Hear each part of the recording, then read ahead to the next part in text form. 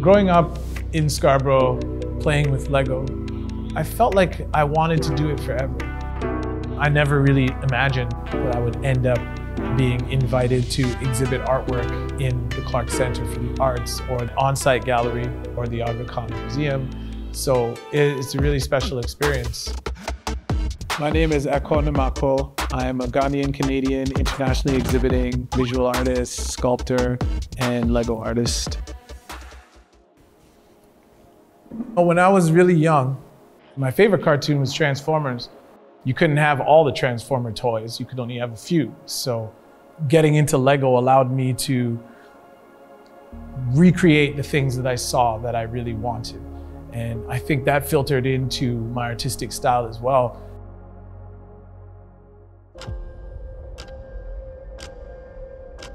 Anytime I'm exhibiting in Scarborough, it's a big deal to me.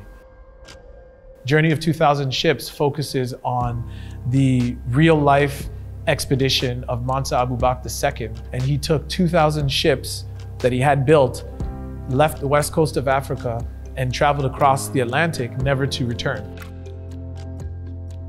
When we think about the coast of Africa and we think about ships, often an association goes towards the transatlantic slave trade. So it was also part of my desire to change that narrative and to bring something different, so that when we're considering the ships, like the two ships that I built that are here at the Clark Center, it gives us a different association and a different relationship with crossing the Atlantic.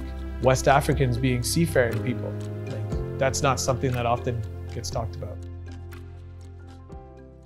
It never ends up the way it was originally envisioned. So I have to leave room for that kind of evolution as the process is going. The two artworks that I created for the group show Power were Mame Wata, which is a river spirit of West Africa, particularly Ghana, and Yamaya, which is a Yoruba goddess that also, through the transatlantic slave trade, made her way into the Santeria spiritual practice. It's almost like there's this communication happening across time and space of my younger self building. It's almost like preparation. Like I know it's gonna mean something down the line, and it eventually did.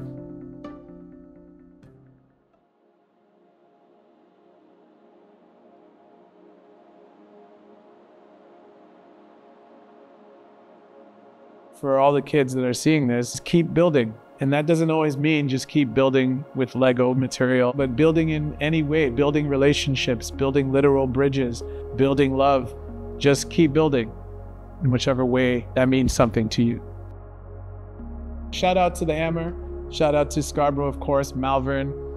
Shout out to Rexdale, Regent, all the hoods in Scarborough, you know, because we all grew up the same way.